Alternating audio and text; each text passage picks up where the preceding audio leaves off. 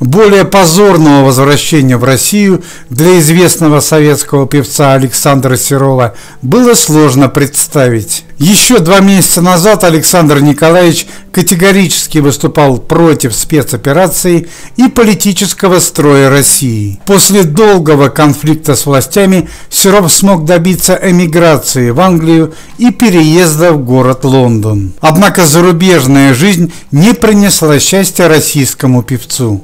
У Серова были отменены все выступления в России, а его корпоративный концерт в городе Лондон не собрал даже 100 зрителей. Ну а последнее несчастье и вовсе выбило Александра Николаевича из жизненной колеи. Неизвестные злоумышленники подожгли шикарный 3-этажный особняк певца на берегу реки Темза. С Александром Серовым в особняке проживали 2 участницы телепроекта «Дом-2».